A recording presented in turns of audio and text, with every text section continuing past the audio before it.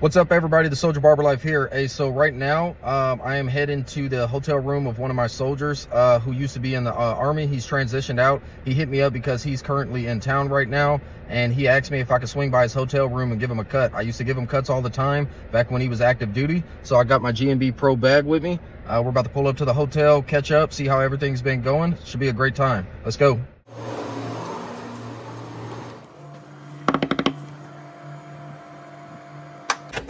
Look at this old buster right there.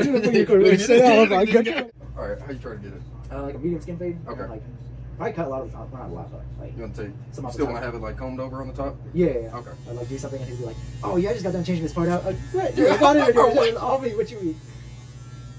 Oh man. Ah, fuck. That's the part on this. Bullshit. Missed the team. Most of the team. Right? Yeah. Towards the end there, I was like, I don't really like this team too much. Yeah. You remember freaking how Die finessed the system? Oh, he's like, I'm getting out. I'm getting out. I'm getting out. It goes back. Yeah. And freaking just, yeah, I re-enlisted. Like, What? oh my god.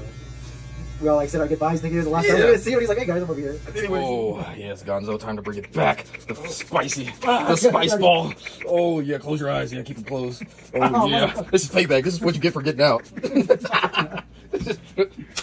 you motherfucker.